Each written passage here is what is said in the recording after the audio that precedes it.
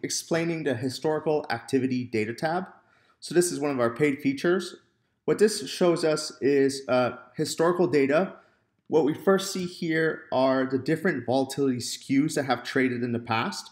So starting here, we can go ahead and pick out a day of interest. So let's say we look at September 16th, for example.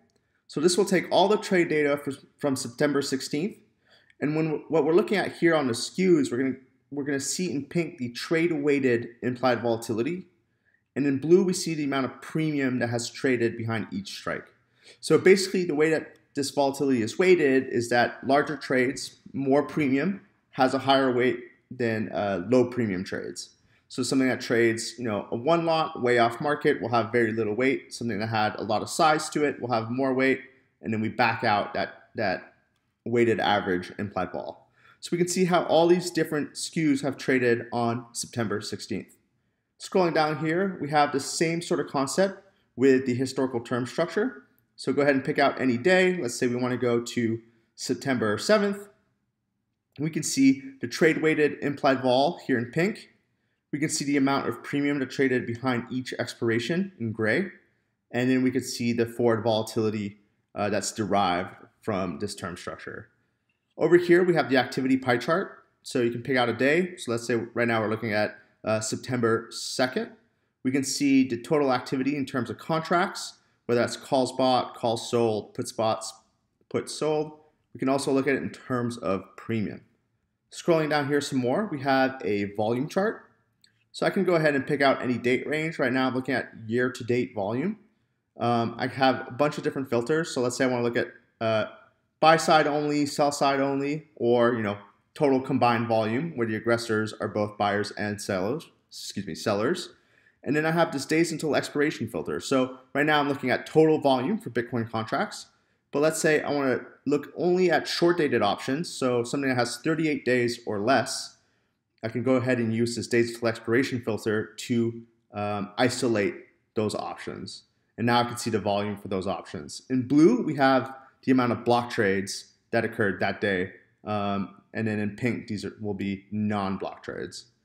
Scrolling down here some more, we have the put-call ratio, which coincides with all these filters. So this is the put-call ratio for options that traded that had less than 38 days till expiration. So we can see, for example, as of recent, the put activity has increased and the call activity has diminished, so on and so forth. Scrolling down here some more, this is our specific option open interest tool. So this is kind of one of my favorite tools personally. So you can go ahead and pick out an expiration of interest. So let's say we want to look at December 25th expiration. We want to look at basically the $10,000 call. So this should be a very popular option. We can pick out basically the time frame I want to look at. So let's say I want to look at the past 3 months. So what this will show me is that on the left-hand side here, we can see the open interest over the past 3 months, how that's ticked up or down. And then you can also see here, they're kind of small. So if you want to see kind of a bigger range, you can go to 5 days. You can see the actual trading volume. So in white, that will be contract sold volume. And then in blue, that will be contract spot volume. And some days you have blue and white. So that's, a combination of both sides of the market that traded. So when I pick out 5 days, basically what this will show me here on the right is over these past 5 days, what has been a distribution of implied volatilities that have traded. So most of the time this contract has traded at 58 vol, and then 58 vol in pink here is going to be contract spot, and then in blue is going to be contract sold. So the highest vol in the past 5 days was someone who was selling 62, and lowest vol was someone who was also selling 57. And you can go ahead and expand that. So let's say I want to see 1 month. Now I can see over the past month the total range of implied volatility that has traded. Here over on the upper right hand side, we have basically the net aggressors. So right now I'm selecting 1 month. So basically what this is doing is it's tallying up all the buys minus all the sells. So there's 148.5 contracts that have been bought, net bought. So 148 more than have been sold.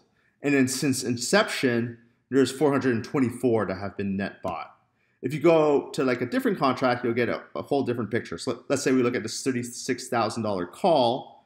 Well, that's been net sold. So what this tells us is that the public or the retail has been a net seller of this $36,000 strike. And in distribution of vol, we can see, this thing has traded as low as 97 and as high as 131 vol. So that's a great way to gauge the potential price distribution and what side is the public leaning on versus market makers. Scrolling down here some more, we have the shadow term structure tool.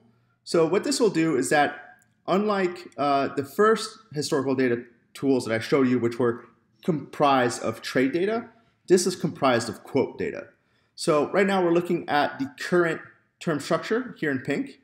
And then in blue, we have a past term structure. So let's say I want to go to the term structure that we saw on September 16th at, call it, 6 a.m. UTC. So this will be what was the term structure quoted at on September 16th at 6 a.m. versus how is the term structure quoted right now. Here on the x-axis, we have the days until expiration that each data point represents. And then on the y-axis, we have the the absolute value of implied vol. And then here we have a shadow term structure comparison tool. So instead of having the current term structure in pink, we could have a different day in pink. So we could look at September 2nd at 1 a.m. UTC versus September 9th at 1 a.m. UTC. And now we can see how the term structures compared between those two dates. Scrolling down here some more, we have something similar, but this is a shadow skew chart. So basically what this will do is that we can pick out an expiration. So let's say I want to look at this DEES expiration. So in pink, where is the DEES skew quoted at right now versus some day in the past that I find interesting. So I'll call it, September 22nd at 5 p.m. UTC. In blue, that's how the skew was quoted back then. And in pink, this is how the skew is quoted right now. So you can see that vol has come down, 5 points, call it 5 points in the belly, whereas the wings are pretty much priced the same.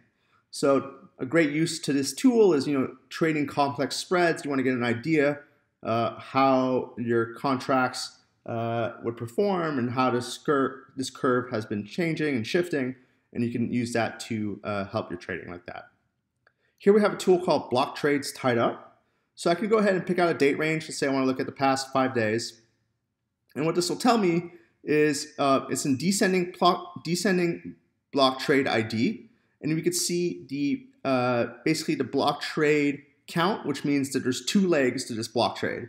So what we're seeing here is that someone block traded basically a 50 by 50 vertical in March. So a 7,000 call by 12,000 call in March, trading pretty much, 64 to 65 implied vol. The difference in premium, they paid, or someone paid 200 grand for the long leg and received 72 grand for the short leg.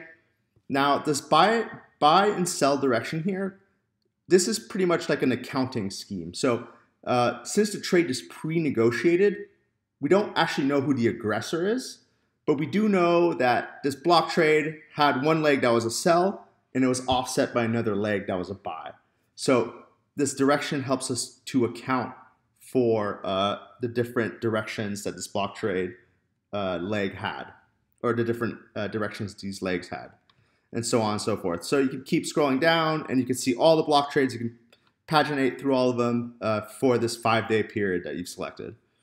And then down here we have basically the top trades. So this is kind of what we see on the current order book tab, but it's basically the top trades in descending premium traded size for any given day. So pick up the day of interest, and then you can use these filters: buys, sells, blocks, non-blocks, liquidations versus non-liquidation trades, and you can paginate through all the trades that occurred that day.